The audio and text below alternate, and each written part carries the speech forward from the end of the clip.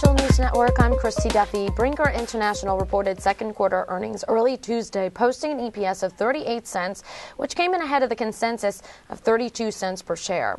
Revenues for the quarter fell 4.8% to $671.9 million, topping consensus of $670.6 million. Same restaurant sales at company-owned restaurants fell 3.5%. The company repurchased about 8.3 million shares of its common stock for $157.2 million.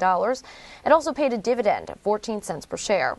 Doug Brooks, President and Chief Executive Officer, commented, quote, "Our second quarter results demonstrate progress made in our commitment to double EPS in 5 years. We've gained this traction through continued margin expansion at Chili's, top-line growth at Maggiano's, and investments in our business designed to generate profitable and sustainable long-term sales growth."